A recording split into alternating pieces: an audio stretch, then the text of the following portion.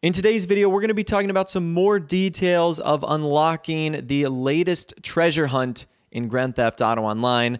In case you guys missed my video yesterday, I will leave it at the end of this video. It basically gives the details on what the treasure hunt is. We're going to be collecting a stone hatchet from Red Dead Redemption 2.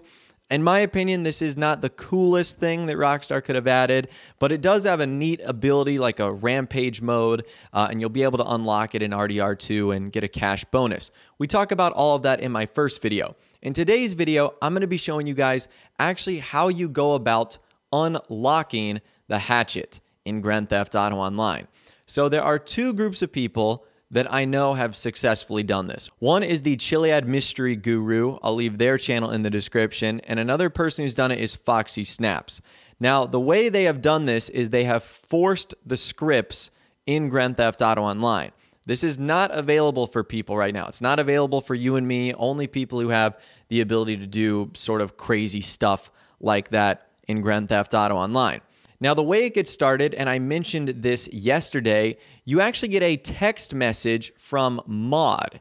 Now, Maud is a single-player character, and she gave some missions for Trevor in single-player. So you get an introductory message from her that says, "Hello, stranger. I interest you in some bounty hunting. We're in no short supply of those that need bringing into the bosom of the law. Just need to find them or kill them if needs be. I'll send you a file soon." And in the top left-hand corner of the screen, it says, "You have received a job offer from Maud Eccles," I think that's her name, "to collect bounties. Open the text message on your phone to view it and accept the job." So you sort of have to accept it, and then you'll receive more messages from her. You get a new email from her that is first bounty target.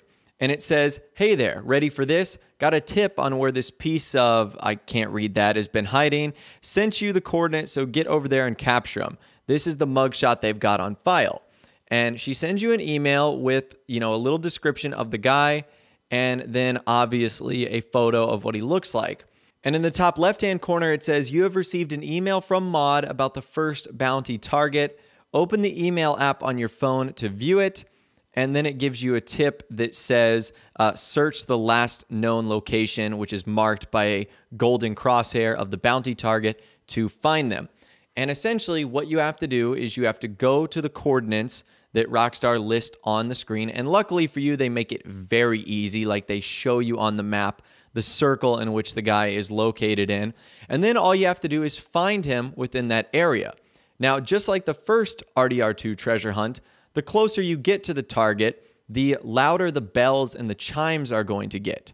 So once you get to the target, you will then have one or two options. Your first option is to kill the guy on sight, or you can make the person surrender by, I guess, just doing damage to them instead of killing them, and you can bring them back to Maud for a little bit of an extra reward. So it almost seems as if there's two different routes you can take here.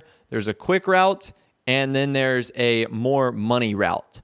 So that is kind of nice that Rockstar actually give you the option to do both. So that's the first bounty. Once you complete the first bounty, you will have to do a second one, a third one, a fourth one, and then a final bounty.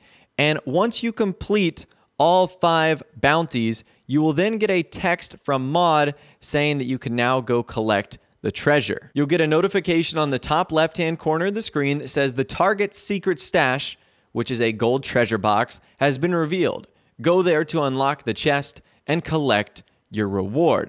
And then Maud said, "Honey, that's my list of reprobates been crossed off. Guess I can watch TV in peace for a while. One more thing that might be of interest though, the last jumper had a stash spot. Sent you the coordinates for it just now. Call it a tip, huh?" And then on the map, you will actually see a location of the treasure. Now, on both instances for Foxy Snaps and the Chiliad Guru, it has been in this abandoned bus in Sandy Shores. So I'm not sure if it's going to be located there for other people as well, or if it's going to be in a completely different spot.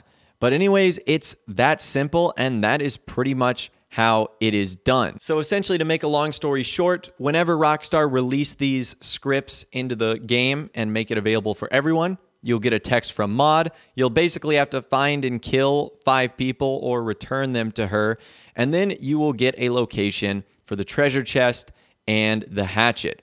Now, a couple of other things as well. There are 20 possible bounties that you could get. Mod is going to give you 5 of them. And then once you actually get the hatchet, all you have to do is get 25 kills with it to unlock $250,000 and get exclusive access to the weapon in Red Dead Redemption 2. So pretty simple, very straightforward. Doesn't seem as if it requires a lot of work or forethought or anything like that. In fact, I think this one's honestly going to be easier than the first one, because finding those tiny pieces of paper stuck to like light poles and stuff like that was kind of challenging. With this, it's like you get a clear description of what the guy looks like and you have to go kill him. So I think that's going to be pretty straightforward. And that is the lost relic that we are going to be unlocking in the latest treasure hunt. So that's how you solve it. When it is made available to everyone, I will make my own video on this. But for now, that's pretty much how you do it. Once again, just like the first Red Dead Redemption 2 treasure hunt, it is going to be a little bit different for everyone in terms of the bounties you get.